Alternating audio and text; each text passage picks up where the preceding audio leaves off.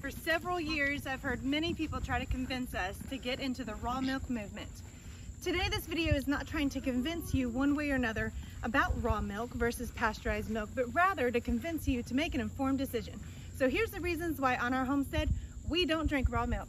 In case you didn't know, there's actually a lot of tension between people who want the right to drink and sell raw milk and the scientists and doctors who are trying to convince us that there are better ways for us to get all the minerals and nutrients that we think are in raw milk. Now, I get it.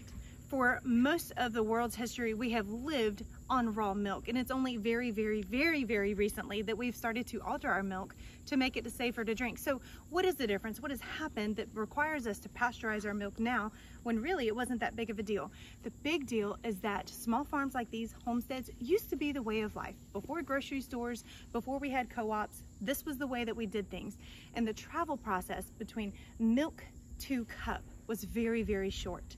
In just the span of 6 hours, E. coli can grow from about 10 cells to billions of cells. It used to be that every family had chickens and they had their garden and they had co-ops with their neighbors next door and they would help grow their vegetables together. But that is not in our recent history. And so now we have these mega dairy industries that are providing milk for half of America. And what happens here is the transportation. And so the risk for raw milk isn't necessarily from teat to mouth, it's actually when it's packaged and when it's sent. And so we saw a huge uptick in all kinds of bacteria and viruses because of the increased travel time that happens when we have turned milk into a huge industry. So the short answer for us is that raw milk does contain a lot of bacteria, and don't bite my dress. Raw milk is just a wonderful breeding ground for a ton of bacteria and viruses, and we increase the odds that we are going to get sick with those viruses and bacteria by allowing it to be transported.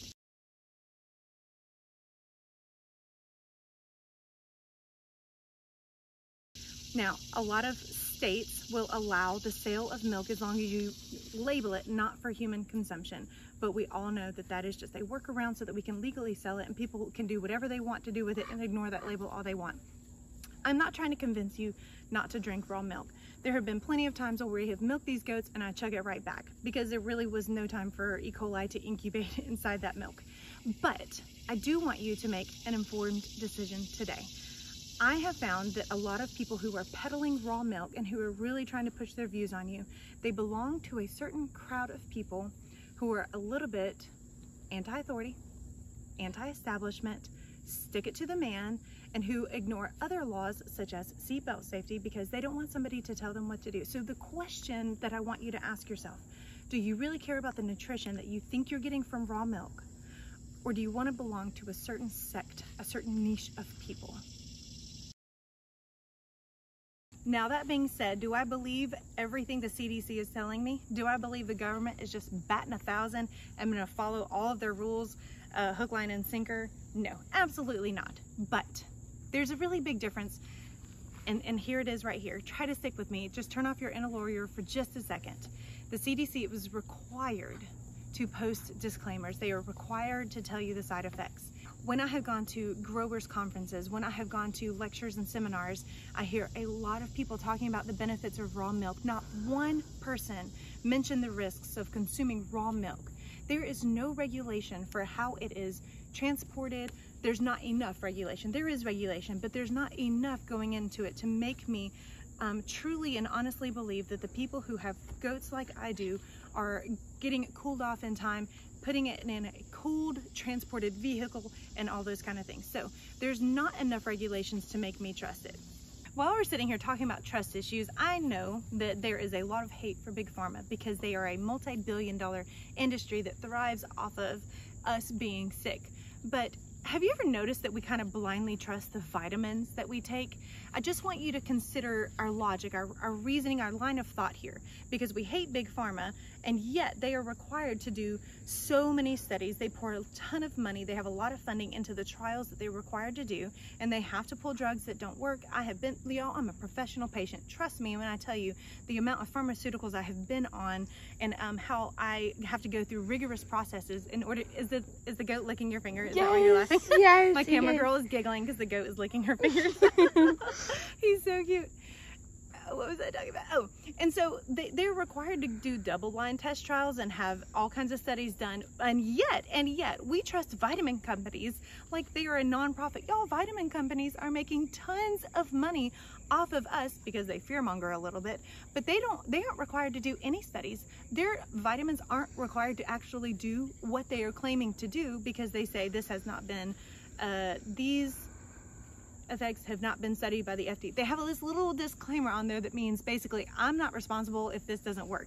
And so look at the way we trust vitamin companies that aren't required to do as much as Big Pharma does, and yet we hate Big Pharma because they're making so much money off of us being sick. So are vitamin companies, so are they. So look at who we're not trusting and trusting, and just let's hold up the mirror a little bit and just ask ourselves, why am I blindly trusting people when they say raw milk is good for me?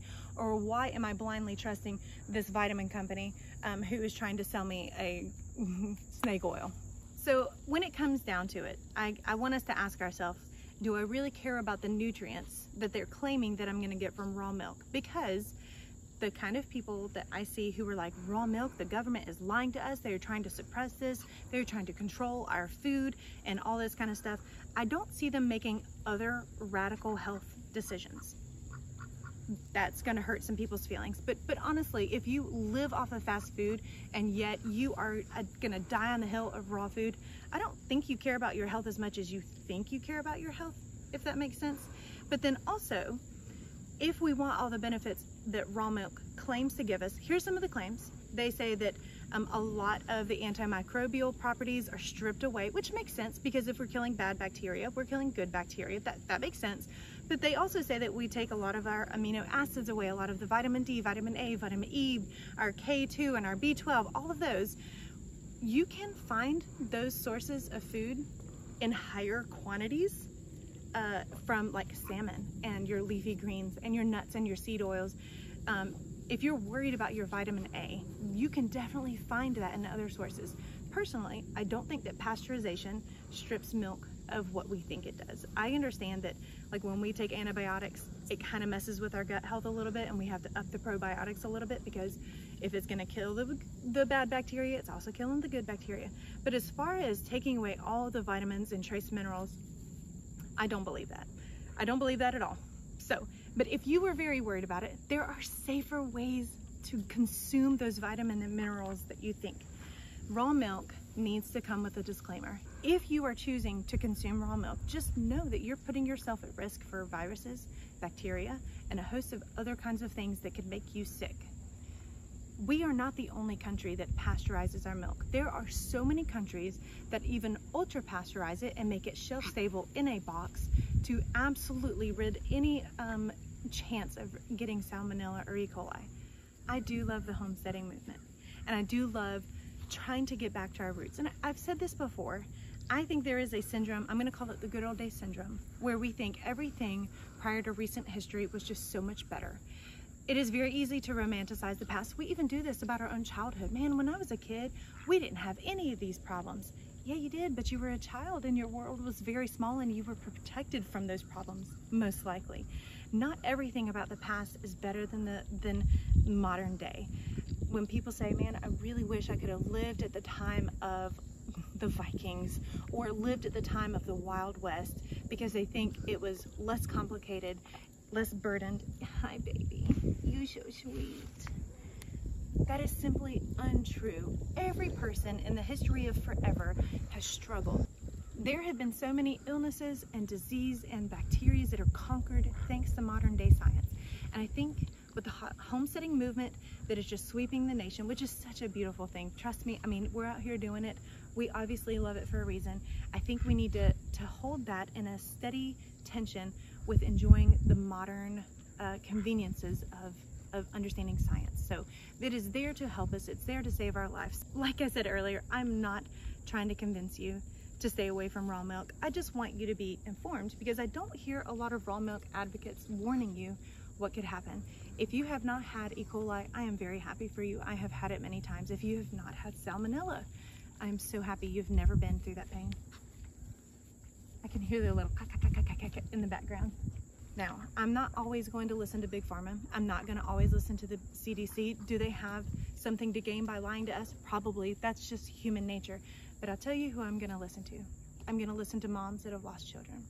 I'm going to listen to doctors who have tried to help those children who are on their deathbed. I'm going to listen to scientists who realized what they were seeing through the eyes of a microscope and thought to themselves, I have got to tell the world. Those are the people who still have it in them. The guy is eating the paper. Thank you, Peggy. Those are the people who have kept their humanity. Those are the people who are still passionate about what they do. That being said, I want you to make the decision for yourself. These are why we don't drink raw milk. It's just not worth it to me. If I'm really worried about those nutrients, I'm gonna have a gigantic kale salad with tons of salmon, tons of nuts, tons of oranges and citrus. That's what I'm gonna do to replace all the minerals and vitamins that I think are being lost in the pasteurization process. Ow! That being said, our goats need some attention, and we're gonna sign off for here. Thank you for struggling through this with me as I try to explain myself to people who ask me why I don't drink raw milk. That's all for today's video, and I hope this helps you to make an informed decision. Cheers.